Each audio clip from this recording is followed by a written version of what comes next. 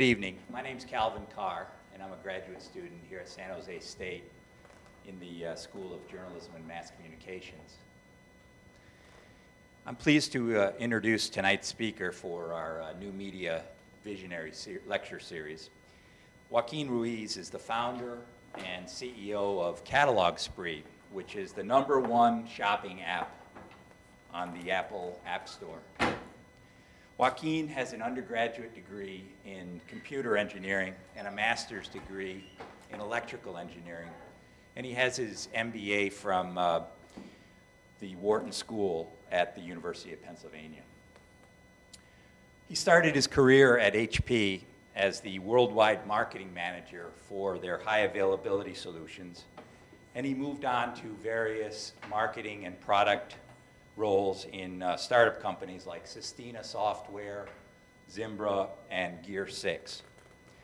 He's served as the entrepreneur in residence at Dorado Ventures, which is a private equity VC firm. In May of 2010, he founded Catalog Spree a month after the first Apple iPad started shipping. And now the Catalog Spree app has recently won the iVillage 2012 Best App Award, along with many other accolades.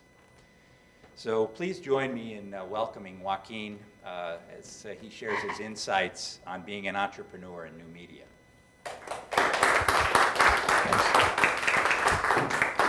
Thanks, Calvin. Thank you for having me here at San Jose State. I wanted to talk a little bit about sort of my experience in entering this new world of media, if you will. This was a deliberate, how would I say, it was a deliberate decision I made in 2010. I had seen a lot of things changing in the mid to late 90s with regards to the internet. I had been in a lot of startups that sold infrastructure software and infrastructure software services and web applications to consumers and to businesses, and I just saw the growth there. And one of the things that struck me when the iPhone came out was this was not an enterprise device. This was a consumer device. And when you're talking about consumer devices and cell phones, the market potential there is in the billions, not in the millions anymore. So I thought the game had changed.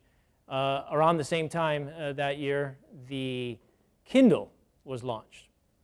And I don't know if you remember when the Kindle was launched, but most people thought that Amazon had gone insane because now they were shipping a hardware product, and why would you do that? They weren't a hardware company. And it really was because the world was going to change. So before I get into all that, let me just bring up the talk about disruptions in the marketplace and how it affects media. Now, there's many examples. I'm just showing you a little timeline up here of different media disruptions that have happened. Probably the most famous one that almost brought an entire industry down on its knees was the disruption in the music industry. If you look at the CD brought sales of music way up there in the late 90s and through the 2000s. But then around 2000, 2001, you started basically at the dot-com bubble burst. There was many services out there for media sharing, file sharing, Napster being probably the most popular of them. And people started to refuse to pay for music because there was no good distribution mechanism for music. They didn't want to go to the stores and buy this ancient platter that, you know, I used to think was hot. It was optical, it was laser, oh my God. And it was so clear, but people didn't want to bother with that. So they started, if you will, sharing, i.e. pirating music, and the music industry in Los Angeles, you know, felt it big time. And at that point, well, I guess a serial entrepreneur who was no longer really an entrepreneur, but a CEO of a reviving Cupertino-based company, went down to LA and struck a whole bunch of contracts with these companies to distribute their music legally on a service that happened to have a device that was just made available, called the iPod. And so that was Apple. And then all of a sudden, iTunes, which is a piece of software that was meant to rip CDs. I don't know if people remember what ripping CDs was, but you could just basically duplicate your CD and put it onto your computer and play it off of your computer. Now that became a store where you could legally buy music for 99 cents a song, roughly. So you went all the way from an industry that was mature, that had very decent distribution channels with the LP, switched that seamlessly to the CD, and then all of a sudden the world fell apart because people were just taking music for free. They really wanted to buy it. They wanted to own the music, and Apple showed them that if you give the people an experience, not just a device, not just a gadget, but a service that delivered that product to the device and allowed you to consume it the way you wanted to, people would buy it. And they did, and thus was born, if you will, the legal digital music downloading phenomenon that now most people are downloading music onto their devices, whether it be their computers, their iPads, their iPods, their Android devices, etc. This has been repeated, so this is not a single event. This has been repeated over and over and over again, whether it be in the commerce area, when the internet, when the catalog first came into maturity in the late 1800s into the 1900s, and then all of a sudden the internet as a purchasing store, if you will, virtual store, came into effect in the late 90s and then in the 2000s. There are retailers, there are companies that don't take those disruptions seriously. They let other people take advantage of them, and they ultimately lose out. Because as the great one once said, Wayne Gretzky, you have to skate to where the puck is going to be, not where it is. And a lot of companies are very entrenched, and they have people that are trying to protect their own jobs, and they're not thinking about where the consumer is going to be or where the consumer wants to be. They're thinking of what they've done in the past. And thus, cycles continue, and it allows smaller companies, more nimble companies, to take advantage of that and then become big companies later. So this has happened in the area of books. I remember, because I'm a geek, reading books on CRT tubes, so not flat screens, CRT tubes. I remember reading the Mars books, the Edgar Rice Burroughs books on those things. Of course, I'm the only one that did that. When Amazon launched its service, they provided a device that weighed something like a book, had batteries that you didn't have to have it plugged in all the time, and you had good screen resolution. And there had been other providers in the electronic book front for years. No one wanted to read a book on a computer. That's not a leisurely activity. You're not going to lean forward with a keyboard looking. They're not going to do that. They want to lean back either on their bed, in the couch, on the sofa, outside, on a chair, in the train.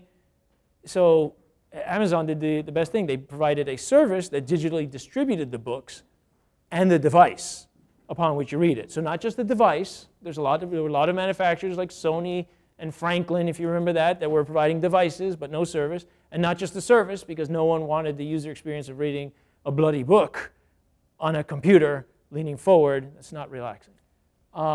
And the same thing is happening now in the magazine industry.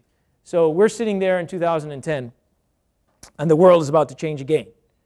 And we got privy into some numbers that really inspired us. So ultimately, the iPad is what we were aiming at. But what inspired us first were the numbers that we saw. I don't know if you can see this well, but this is the timeline of Amazon when it started shipping books in in 96. So again, Amazon was thought of as a bit ahead of its time and perhaps potentially a little crazy. They started shipping books, and there's almost no volume of books. People were looking at what was available online, what the prices were, and then they would go to Barnes & Noble, I guess, and buy a book. Or what was the other one that just went under last year? Borders. They would go to Borders and buy their book. Anyways, they distributed exclusively paper-based books for years. And you see their growth there in the yellow line. They were growing along very nicely, and then all of a sudden, once they had concentrated on the book business long enough, they started to expand into clothes and other items that were a little more challenging to do up front. Books were, there's fewer parameters to mess up with regards to books. Anyways, 2008-ish, they launched their Kindle service. They produced these hardware devices that you can start reading books on. 2010, early 2010, I'm around, and I'm hearing data with regards to how many Kindle books are shipping. And so I can do math. I know that by the end of the year, they're going to start shipping more Kindle books than they ship all books, period. That's huge. This is a company that just started shipping paper books and nothing else. And in just a couple of years, as you can see the intersection of the orange and the yellow lines, they were going to start shipping in Christmas of 2010 was the first time it happened. 2011, they just blew past it. More Kindle books than physical books. For me, that was mind-boggling. It wasn't, they weren't quite there yet, but it was clear the intersection was going to happen. So Amazon had proved that in a publication industry, they could change the paradigm, get more people to read more books and consume, more, which is always good from a retailer perspective. Still sell paper books. They're still selling paper books, both softcover and hardcover, but clearly they were on a trend, and meanwhile other companies ignored the trend, and they suffered the consequences. And then Apple was about to launch the iPad, and they did launch the iPad. And when we saw the specs for the iPad and then saw the iPad, we said, game over. The world has changed. It wasn't game over for Amazon. It was game over for the PC. The PC was done. People didn't know it yet. And the reason the PC is done, as I'll get into in a couple of slides here, but was obvious to us in 2010. So it's my assertion that it is already a mobile world. And when I say mobile, just to be clear, I don't mean just smartphones, so mobile phones. I mean smartphones and tablets. In the future, it could just be smartphones or other devices that, like glasses, you've probably seen the Google glasses, or other small devices like that. But for today, I'm talking about smartphones and tablets when I say mobile. So my assertion is that it already is that. So 2011 was the first year that smartphones outshipped personal computers. So there was nearly 500 million smartphone units that were sold, and 350 million PCs. Now the PC is an industry that started in the late 70s by Apple Computer and who was it, Commodore, and there was a couple of others. What was the other one? Tandy. Tandy was a big one. Then IBM came into the market in '81. So it was a mature market. 350 million units is not bad. 492 million smartphones. All right, so that means everyone on the planet Earth has a smartphone. Well, the answer is no. Everyone on the planet Earth doesn't have a smartphone. And smartphones are bought about once every 2 years, depending on what sort of model of phone you buy. So in 2016, which used to sound like science fiction to me, but now is no longer science fiction, in a couple of more years, there's going to be 1.6 billion new smartphones shipped that year, brand new, bought, and about 500 million PCs. All right, so just the smartphone itself, all right, that's enough. The PC is dead. If you don't believe that, so 2.5 years ago, 2.5 years ago, at the end of this month, another device was introduced, a general purpose computing device called an iPad. And if you remember when that was launched in 2010, the analysts were saying maybe 1 million, maybe 3 million units would ship. The ones that were on mind-altering drugs were thinking maybe 3 million units would ship that year, because why would someone need a tablet, right? There was no use case. Well, they were clearly incorrect, because Apple had built up already hundreds of thousands of apps for the phone that would run on the tablet. It is growing 19 times faster than the PC market, and that's easy because the PC market is growing roughly at 0. So 19 times is an easy number, and I think that's going to accelerate. There were already more tablets sold by Apple last quarter than any single company shipped computers. There were 17 million tablets sold last quarter just by Apple, just Apple. And that beat the unit numbers for any computer company on the planet.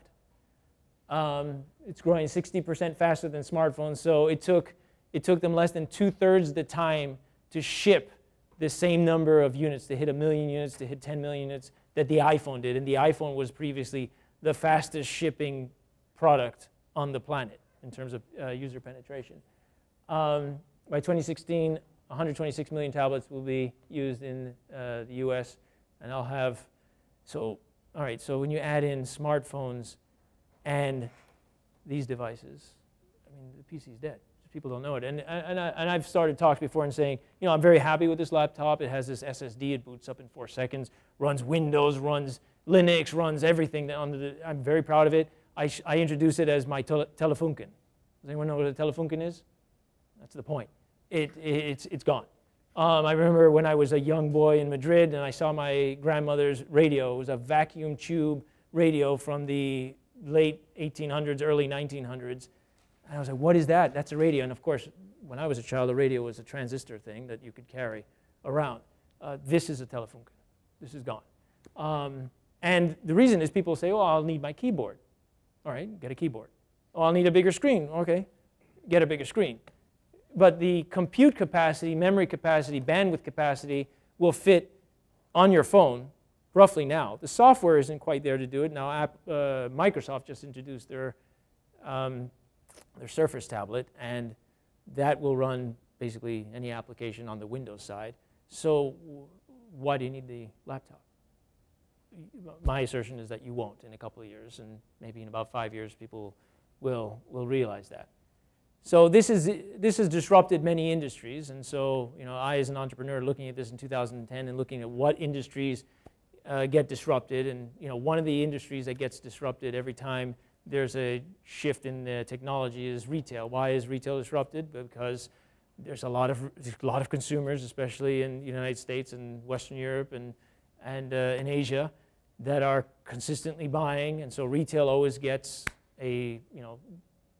absorbs the disruption both negatively and positively. Some people embrace the change, and some people resist the change. Those that resist long enough eventually become part of history, and those people who embrace the change and get it right mostly, or learn from it, and then optimize the user experience, they benefit from it. So Amazon was thought of as nuts for years. No one would use their credit card in Amazon. They used it as a referral service as to find what products you want and then walk into the store. And I remember working at Hewlett-Packard in the mid-90s, having a executive from a major retailer tell me at Hewlett-Packard they didn't have to invest more into their web infrastructure because no one was ever going to buy on the web. They were just meant to be pushed into the store and to buy into the store. And I'm like, how? No, you have tens of millions of people that are going to be interacting on that site. Eventually, they're going to want to buy.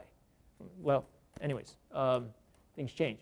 So retailers are telling us, this was not in 2010, by the way. Retailers are telling us now that this is the single largest disruption, this mobile change in the landscape is the single largest disruption they've seen since the dot-com days. And their customers are demanding sort of mobile-centric solutions. Here's one data point. So retailers now for the last 12 years, roughly, have been optimizing their email campaigns to be opened on PCs, right? So you get an email from your favorite retailer, I don't know, Nordstrom's, Neiman Marcus, whatever it is, Macy's, and you get an email on your PC, you'd double-click, you'd get that email, it would have some sort of propaganda in there, some sort of sale that was going on, some new fashions, whatever it was that they thought would capture your attention, and you would click on that, and it would open up their website, and you'd have the experience.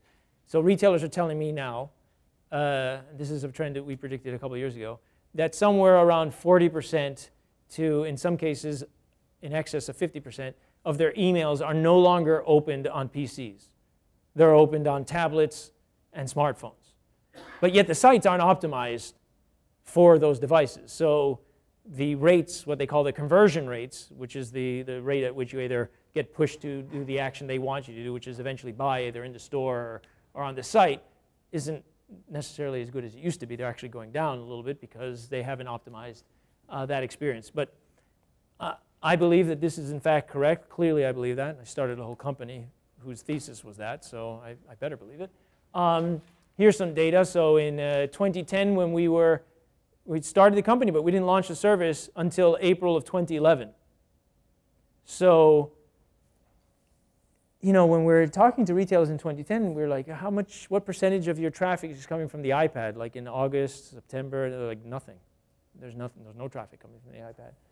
And then you're hitting December of 2010. Well, what percentage is coming from mobile phones? You know, maybe 1%, maybe a little less than 1%. It's noise. You know, it's nothing. Okay, so in December of 2011, so we'd already launched in April, they were seeing somewhere around 95, a little less than 95% of their traffic being generated off of a PC or Mac. All right, so that was December of 2011. So 4 months later, in April of 2012, it's like 85%. So 85% of their traffic is being generated on a PC or a Mac. Everything else now is coming from a mobile device, which was carrying just a few short quarters before that, 0%. So now it's 15. Okay, so we've done informal surveys in May and June. We've seen now up to 25% of the traffic is being generated off of mobile devices on their websites. Now, the conversion rates are different depending on whether you're on a phone, on a tablet, or on a PC. But now it's 25%. And if you go to some high-end retailers, they're saying it's in excess of 30% are on devices that aren't PCs. This is just web browsing on their, this is not even including app traffic. This is just browsing onto their sites. All right, so we now have retailers telling us that they're expecting maybe in the next 3 years that 51% of their traffic will be on mobile devices. So this is a huge disruption. Now take into account that the e-commerce business in last year was roughly around $160 billion business just in the United States. All right, so this is, and it's growing faster than the other segments of the retail business. So this is a big deal. So here's one thing that's really just flabbergasting to me. So if you just look at the mobile traffic, so if you throw away all the PC traffic and just look at the mobile traffic, so a device that didn't exist 2.5 years ago is carrying half of all that traffic, all that web traffic to the retailers, and that's the iPad. So forget about all the other tablets on the planet. Just the iPad is carrying about half of that traffic, and it's also growing the fastest. Now you're starting to get other tablets into the market that are, like, for example, Google has put out a decent tablet in a 7-inch form factor. Amazon is reinvesting more in there.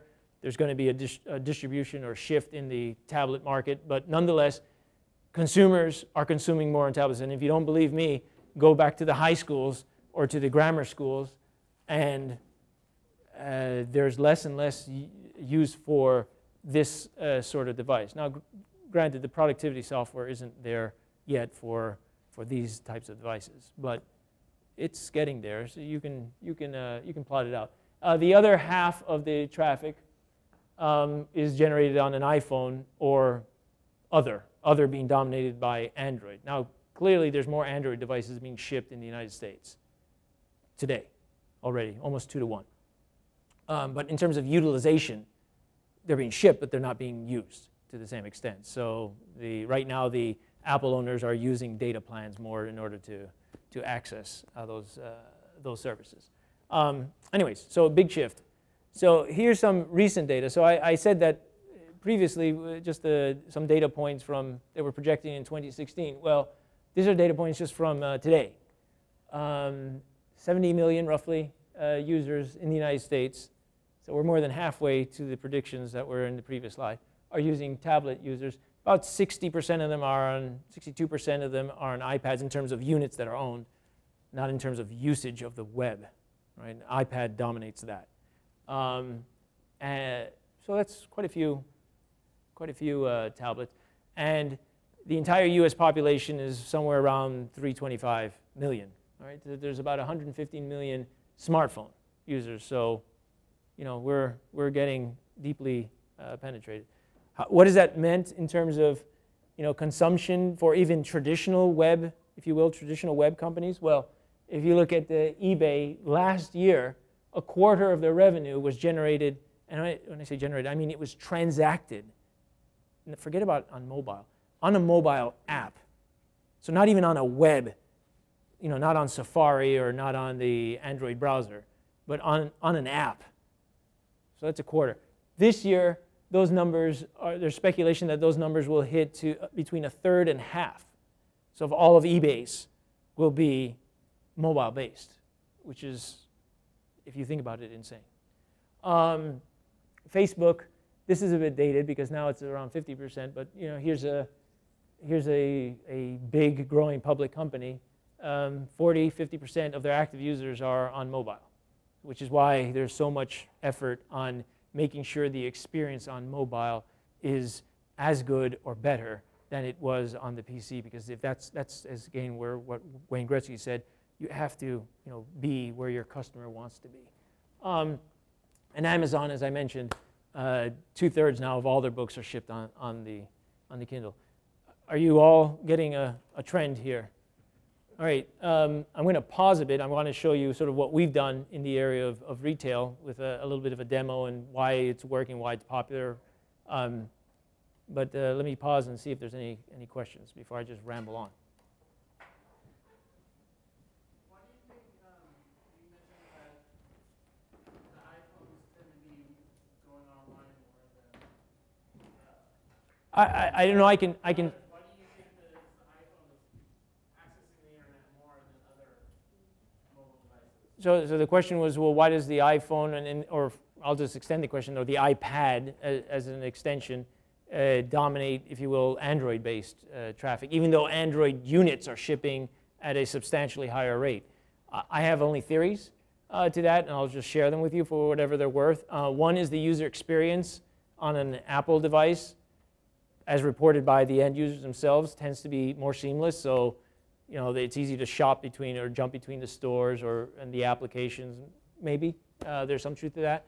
The other thing is that, especially on the phone side of the business, the smartphones that are Android-based are more heavily subsidized, and so they're penetrating into areas of the market where they're being sold as a smartphone, but they're being used as a feature phone. So people are calling them. They're using the phone quite a bit, but they're using it to call. They're not downloading apps, or they haven't been to date. Clearly, that's going to change. To date, downloading apps and using the data traffic as much as the iPhone user is, and so maybe the subsidy allows a greater audience share to participate in that, but they may not be as technically savvy or whatever it is, and they're not using the data traffic as much. And it's still stunning because I talk to, if you throw out the tablet traffic and you talk to retailers, the iPhone, which is one model basically, it is everything else combined in terms of traffic. So if you add in the Android tablets and you add in the Android phones in terms of data traffic, it's everything else combined if you throw out all the tablet stuff. So those are my theories, my speculation. I think it's going to change. Anyways, any other?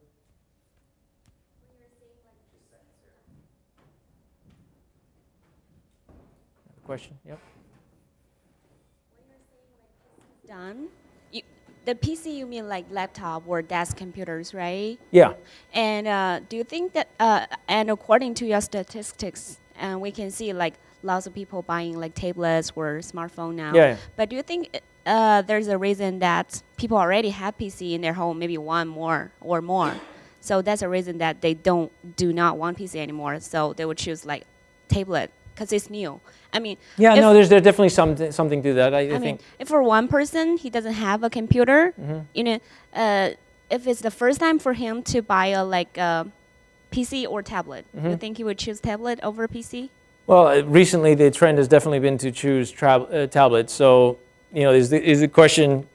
I think the question is leading one to believe: is there a little bit of novelty that's allowing these devices to ship in higher quantities? Or is there going to be a product refresh on the PC side maybe a year from now with Windows 8 or something that allows higher volumes of PCs? So my personal opinion is that the majority of people aren't using a great deal of applications. They simply need internet connectivity. They need email services. I know we're in university and this is not the standard audience. This is not representative of the country, but a word processor is already getting too sophisticated for the average user. They just need it as a communication device. And a lot of these word processors, by the way, today are available in the cloud.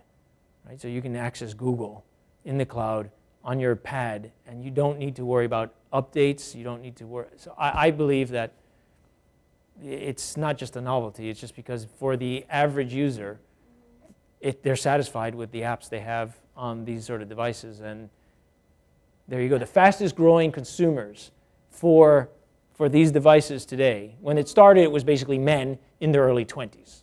That was the majority. A lot of things that PC can do, but tablets cannot. No, they can't do it. That's true. They can't do it because the software doesn't allow you to do it. But if you looked at the Windows introduction of their Surface tablet, that's a Windows 8 machine. That'll do everything you want. You need a keyboard, it has a keyboard. You need a bigger screen, it has an HDMI output. Okay, so I remember these arguments, just to backtrack, I remember these arguments with regards to the laptop. This was a toy. Why would you use this as opposed to a desktop? People were buying desktops all the time because desktops could do more, and tablets, laptops only had 2 hours of battery life if you were lucky. Didn't have the processing capability, the screen wasn't bright enough, and it took 7 years for the laptop to finally beat out the desktop. Now if you look at the industry, people are selling way more laptops than desktops. My belief is that once the software, to your point, once the productivity apps catch up here, I don't see it. As long as you can access your software, I don't see it. So, one thing when I look at catalog spree that comes to mind immediately is elegance. I mean, I look back to the 1800s when you were talking about the catalogs and how they were big and they showed a lot of detail and a lot of variety, and it was just dedicated to hundreds and hundreds of pages most often. If you thought about the old Sears catalog or Spiegel Big, or one yeah. of those. You don't have those problems in terms of depth. I mean, you can have a lot of content. What I'm interested in is the idea of elegance and how that works for your brand. Okay. So I think that's where the differentiator is, because we're going up against, if you will, from a use case perspective, companies like Amazon and other retailers that have been on the web now for 10, maybe 15 years. And it's hard to compete against them. And the way those retailers work, and they're perfectly decent retailers, and they, I think, have a long history ahead of them, they work not on the, if you will, the elegance principle necessarily. They work on the efficiency principle first. And it's what the mechanism or the behavior they've targeted is basically search, find, maybe compare, and buy. So it's search, find, buy, search, find, buy. It's not immerse yourself, discover, engage with the retailer, and do, if you will, that sort of casual, what they call couch commerce experience. So we are not necessarily about optimizing that search, find, buy experience.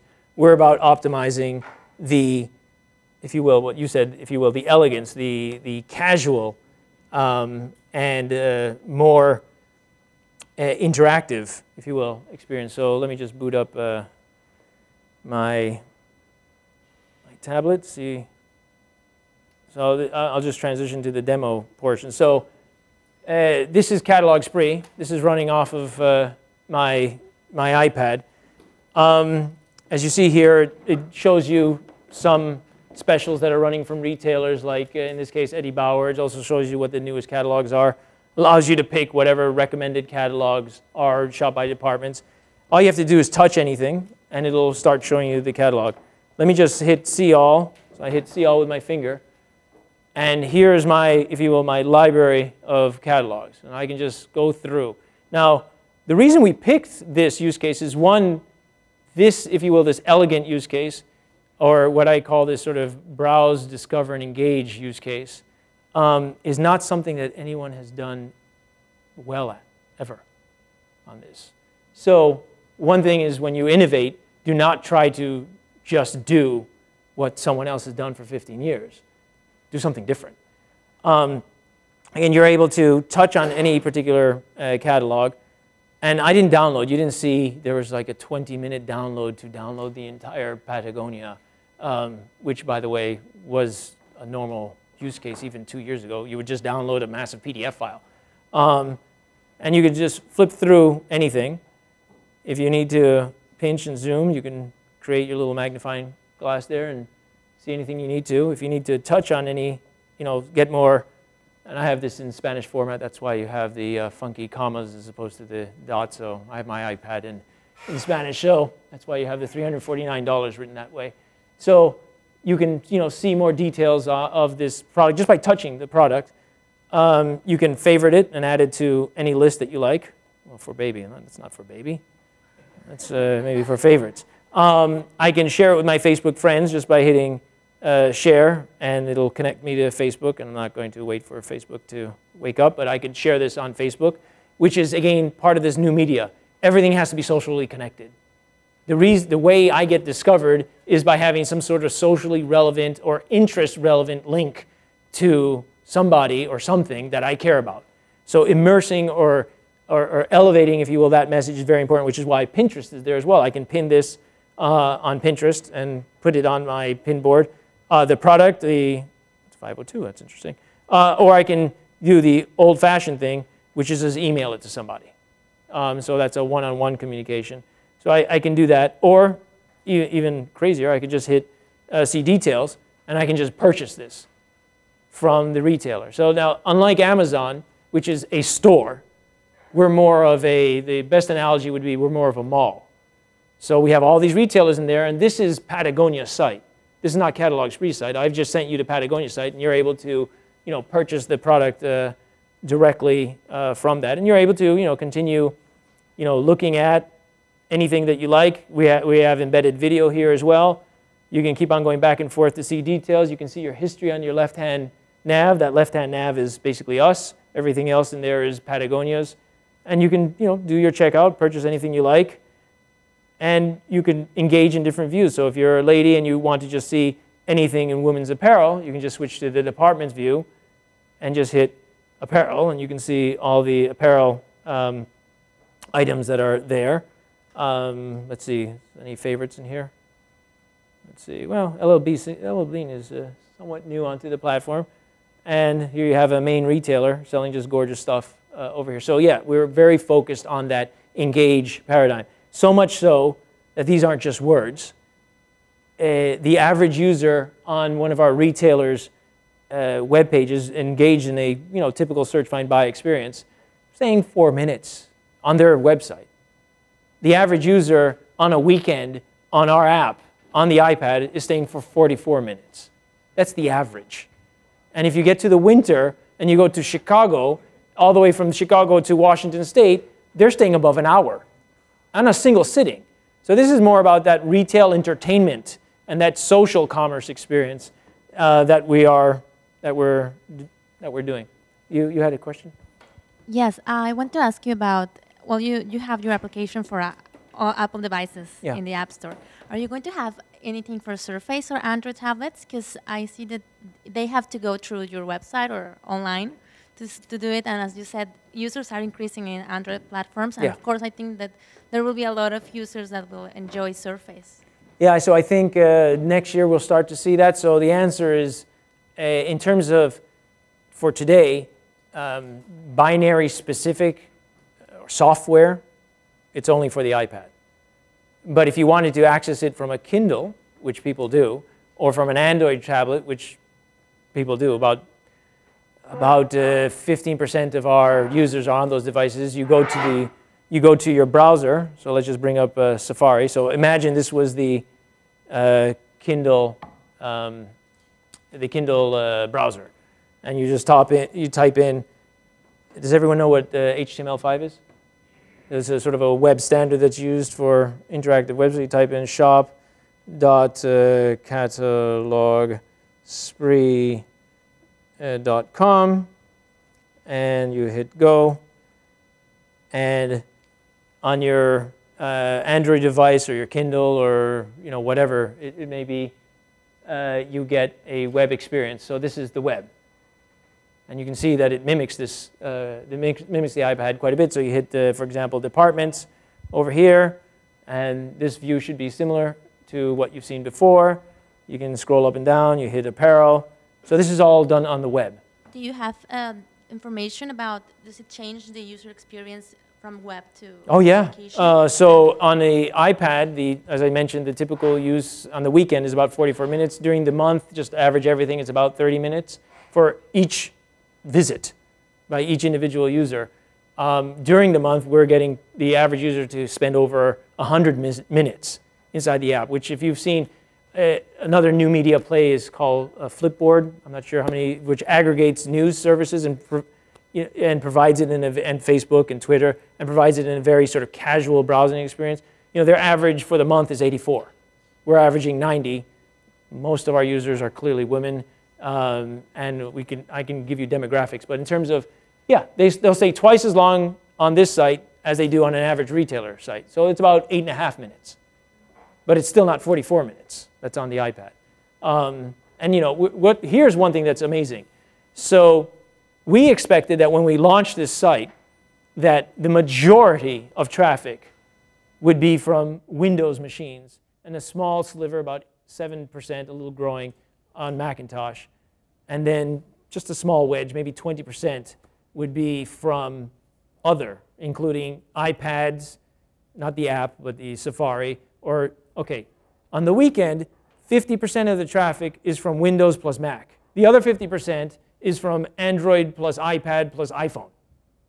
So already half the traffic is from, now 2/3 of that half is from iOS devices, is from Apple land. Again, to the question that was asked earlier, the people on devices are spending a lot of time. And about 1/3 of that mobile traffic today is, a third of that piece is from a Android device. Those numbers are going to change. But anyways, that's how it's being done today. All right, I could show you more of the application, but I think you got the gist. Here it is. It's more of a couch commerce experience. And by the way, we noticed a different behavior. So as I mentioned, we launched about 17 months ago. We noticed specifically different behavior on Thanksgiving Day versus the Friday, so the next day after Thanksgiving, versus what I called in the press Sofa Sunday versus Cyber Monday. So there was radically different behavior. So at night, after people were ingesting their bird, there was a lot of time spent all the way past midnight on the iPad, sort of, if you will, collecting a list, being inspired, what it is that I want to get for whomever. And then on on Friday, boof, people were gone. There was not that much traffic. Where were they? They were in the bloody stores. They were all, going crazy, going to the stores, getting the specials that were on that Black Friday. And then Sunday, the traffic was it was the biggest spike we'd ever seen until that point. People were relaxing. They were back, getting ready for preparing their list to shop while they were at work the next day at their PCs. Anyways, there's tremendous amounts of data that we have with respect to user behavior on this. And by the way, our web traffic is significantly different than our iPad app traffic. Our web traffic is pretty steady throughout the entire week. There's no difference between Monday and Sunday in general. During the workday, we see people using it. On the iPad, very few people are using it before the workday is done. Then they get home, and there's a spike at 6 p.m. almost every day of the week. At 6 p.m. Pacific, 9 p.m. Eastern, you basically have an aggregated mass of primetime viewers that are in front of their TV consuming a lot of time on our tablet. And it's that couch commerce experience. They're on that. Whereas again on the web, it's pretty straight the whole time. Basically after 8 a.m. Eastern, all the way till about 1 a.m. Pacific, there's a pretty consistent amount of traffic. In terms of points that matter, I'll just try to wrap up with a few things that I've learned. We're an application. We launched this type of experience on the iPad in April of last year, 2011, the first of its kind, really. So a couple of things happened. Apple has added one category to the App Store since we launched, and that was catalogs. Right now, there's thousands of catalog applications. And why would that be? It happens that catalogs is the third largest publication industry in the United States. There were 20 billion catalogs shipped, not in the universe, just in the United States. It's a massive publication industry. So how is this that this little company from, this Silicon Valley funded company in Los Altos, because we couldn't afford the Palo, we had to be in Los Altos, which by the way is a nice town. So if anyone's from Los Altos, we enjoy being there. How is it that we've gotten there versus there are other apps that launch, for example, Google. Google Catalogs has their own app, and we have roughly, according to our retail partners, around 6 times, not 60% more, 6 times the traffic that Google has. And I think it's the first one, user experience. Unless you have a good user experience, the easiest thing to do is ignore or delete the app and you're done. You're never going to see it again. Boom, you're done. So I think in this new world, what you called elegance before, what I'll call user experience, it's of paramount importance. We saw that to some extent with web and Web 2.0 sites. That there's definitely a lot of design. Again, most of those sites were more geared toward optimizing the engagement, not necessarily, Facebook is an exception, not necessarily making it more optimal for just casual browsing, but user experience is important. And so, we spend a lot of time looking at every detail, and I'm very proud of what we have. We will continue to whittle away at that application. So we hire graphic designers. We bring in mostly women because women represent 75% of everything that's purchased in this country. So women rule. We bring in women to take a look at what the different options are in front of them, and to let them explore and get feedback as to what works, what doesn't work, what they're engaged with. So we spend a lot of time on user experience. The next thing that we spend a lot of time, and why we've added things like Facebook and Pinterest and all sorts of connectivity, is it has to be sticky. And part of that stickiness is it has to become socially relevant. We have to bring you back into the application, or your friends have to bring you back. Somebody's got to bring you back into the application or into the website. So you spend a lot of time not just building a functional experience, but a sticky experience. Content is very important. When we started, we had 7 retailers. There were 7 catalogs. You started the application, there were 7 catalogs. When Google started, they started with 120. They started a few months after we did, and they're Google. You have to keep on adding relevant content, especially if you're trying to target a particular demographic.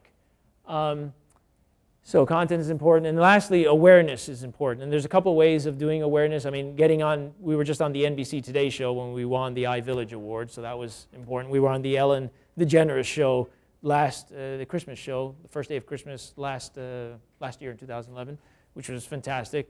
But even more important than that is, again, back to the social. It's a new media world. You have to build in social signals, social cues, or at least interest cues into your application, and augment that as much as possible. Don't make them annoying, because that's another thing. You can go too far, and then people are like, all right, I've been hit by too many emails from this damn company, or they posted too many times on my wall. I'm just going to get them off. But it's important to build in viral awareness. Anyways, a little more sort of marketing material with regards to us. As Calvin had mentioned, again, this small company in Los Altos is doing well in terms of we get a lot of downloads, and we're the #1 rated catalog app out there. Here's all sorts of demographic information that we have in here. This is something that you should pay attention to. For example, if you're building a media experience, you have to be aware of what time and in what situation are your users likely. Is this going to be a casual experience, for example, on a phone? If you design an app for the phone, it's a lot different than if you're designing it for a bigger screen like this. This is more of a 1 to 2 minute update me, maybe do a little search, maybe say, oh, Joey just shared with me something from Patagonia, and we're done. Or I got an incentive to buy something because I just walked into Macy's. On the pad, it's a much different experience. So you have to pay attention to the data, which means you have to instrument everything you do. There's a lot of artistry behind what you're doing in terms of the graphic user interface, but you have to scientifically instrument everything you do and have someone analyze the numbers to death. In terms of where this is being consumed, so before, this is a connected world. Before, you would just target New York City, Los Angeles, Chicago, a couple of cities in Texas, and you would hit the majority market. What we're seeing here is, well, New York and California are doing quite well, but number 2 is Texas. Texas is smaller than New York. Texas should be number 3. We're getting a lot of people in the center of the country using a god-awful amount of data on this. It's just tremendous. Up the entire Mississippi all the way to Minnesota, it's crazy. The iPad and interconnected web devices have definitely penetrated the entire country, and they're penetrating the planet. So keep in mind where your users are. And you can see wildly different stats. I mean, California you would expect to be number 1 because it's the most populous state. But some of these things like Florida is number 4. Well, okay, you wouldn't have expected that. And in terms of usage, so this is data from April of last year. Hawaii, the average session throughout the entire month was 35 minutes. Well, we get, West Virginia. All right, well, what is that about? Well, there's not Fifth Avenue in Hawaii, and the Fifth Avenue doesn't exist in West Virginia. In fact, if I go 50 miles outside of New York City to White Plains or to Greenwich, you're going to spend 25% longer in this app because you don't have the capability of just walking out the door and visiting these sites for real. So we're giving you that, if you will, that virtual window shopping experience. So the only reason we know this is because we've instrumented everything to death. And then lastly, I'll just say that in this media space, it's all about growth. We're still in the early days, so this is like 1994 all over again. If you remember 94, with the advent of the web and the browser, and people starting to grow on services like Yahoo. I don't know how many people here use Yahoo, but and then later on in 96, 97, Google. It has to be about growth. It has to be about that engagement. We began the company, and I thought we would stay with like 3 people for a while, maybe 7 to 8 people. Okay, we're almost at 20 people, and we're still hiring. We can't keep up. We publish now 5 catalogs a day on average, where before we started with just 7. So today we just published, I think, 12. And there's growth in the number of retailers. Started with 7 retailers. We have 260 live catalogs representing 150 retailers today. So you have to keep your eye on growth. For example, why did Facebook make it and some other services not make it on the social front? It's about growth. You're going to connect with your friends on the platform that has the most users. That's just that's why one system beats another if there's competing systems. And visibility, it's great to get the visibility, it's great to get the media attention, but it's even more important that the users that use these services in the new media space become their own advocates, become their own editors, become their own stylists, if you will. And then you get repeat usage. All right, thanks. Any questions? Any other questions?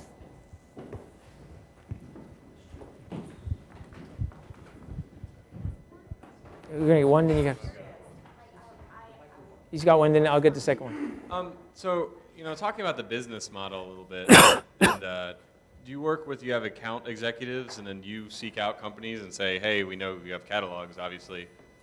Come put your catalog on Catalog Spree, and then how do those relationships work? How does your relationship with the actual businesses, how has that been? So it's been variable, let's just say.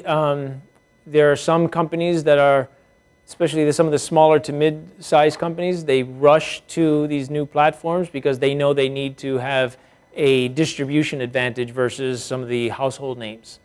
There are others who are technical thought leaders who are always, that's part of their DNA. Like for example, I think Nordstrom's falls in that category. When we started, they were amongst the first 3 to sign up. They were like, okay, we're going to take advantage of this because we're going to at least learn.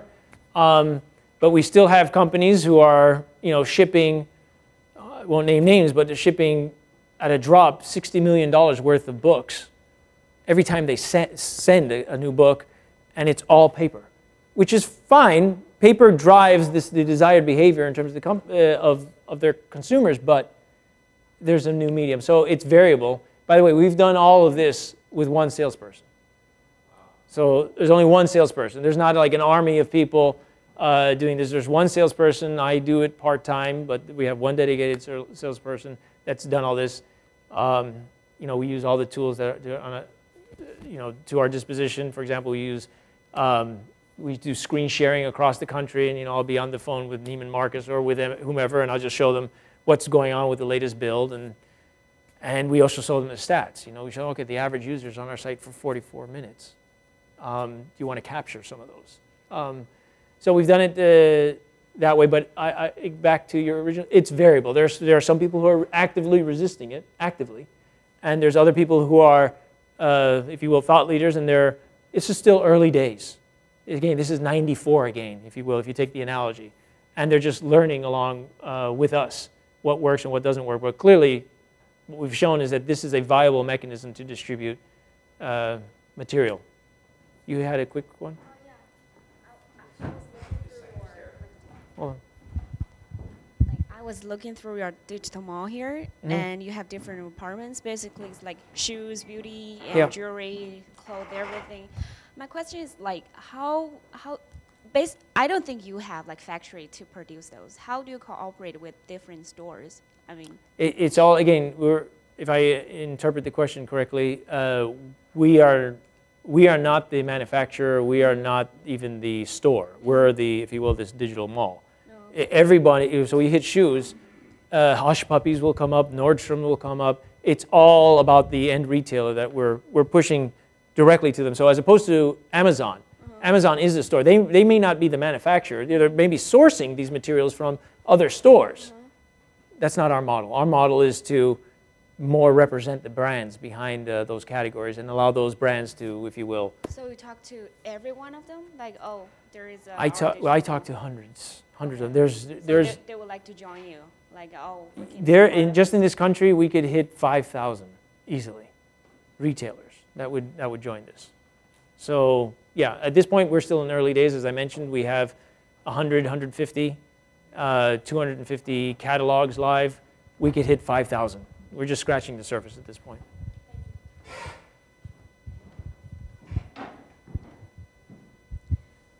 I was wondering if you guys have ever approached the J. Peterman catalog. Oh man, I would, yeah.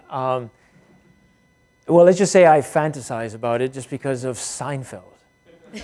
Yeah, so if anyone at J. Peterman approaches me, I would be happy to chat with them. And not because of business, just because of a childhood fantasy regarding Seinfeld and Elaine and everyone fighting in that office. And yeah, so I would love to have them.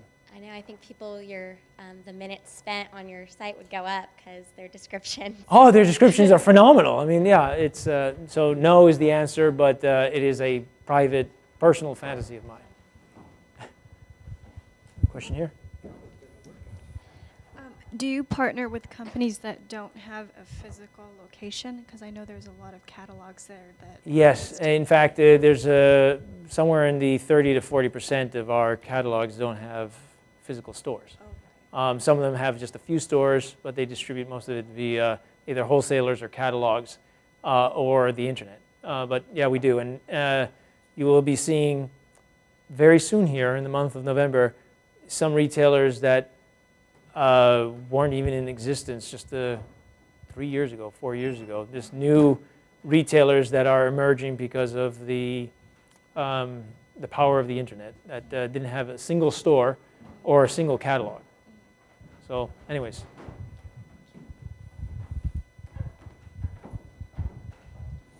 All right, one more? All right. I guess you need to come up with new ideas every moment. So is there anything you keep in mind during job? Is there any belief? Is there any new what? Belief? Well, I struggle with this a lot. You know, we only have 20 people in the company roughly.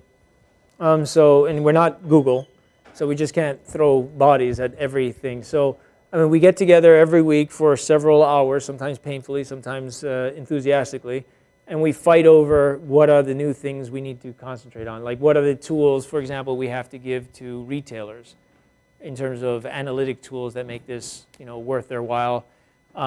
There's a lot of time that's spent on the consumer, on the user of the application. I won't give anything away here. 'Cause there's, like I said, if we were the only app of this type, that's fine, but there's thousands of competitors. But there's a lot more that will happen on the social front. There's a lot more that, back to the question from over here from before, there's a lot more retailers that will start to appear on this app that you wouldn't have thought they were retailers. You know, they have lots of content, but you wouldn't have thought of them as retailers. And so that makes it exciting for me, because anyone that represents content can represent a purchasing opportunity. And you'll be seeing some of that in the next just couple of months. All right, thanks. You got one? Okay. You know, when we look at an industry like retail, you know, it's very well established, sometimes is not as quick to react.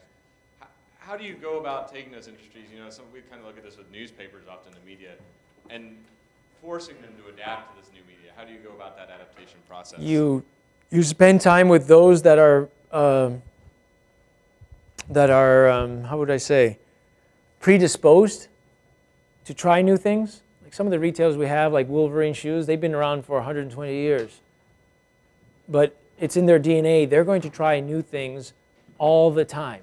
So when they went to mail order, they did mail order first. This was a long time ago. When they went to the 1-800 phone number system, they went to 1-800 phone numbers so that you can do the call-in ordering.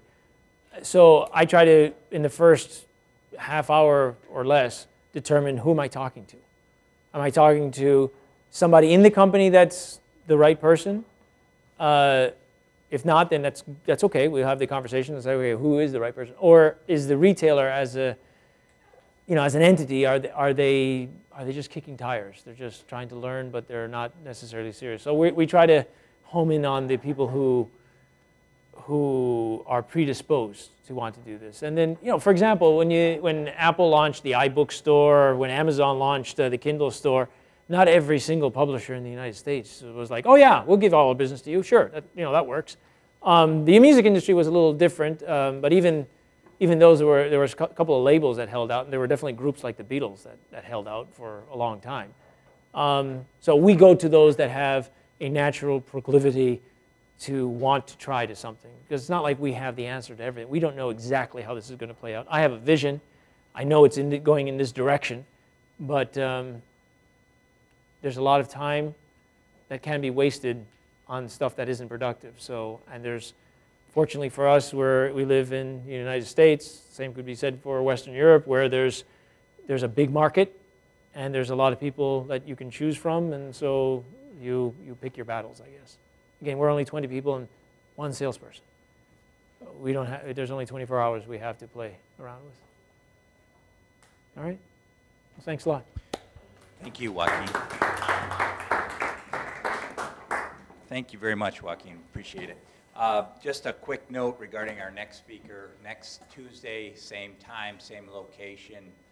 Alan Enemark from Elemental 8 will be our interactive designer, talking about what it takes to be a designer in new media.